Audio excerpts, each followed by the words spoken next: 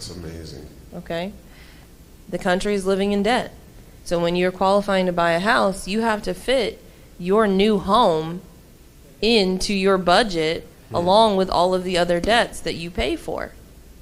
So debt is going to be number one right now. The next is credit profile. I say that there is this obsession that if you have a good credit score that you're automatically qualified, and that's not the case. We're looking at your whole credit profile.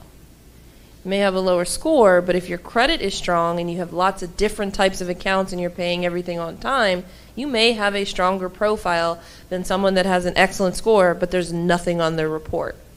It comes down to the overall profile, and there's different components that have to come together so that you can qualify. It is not just your credit score.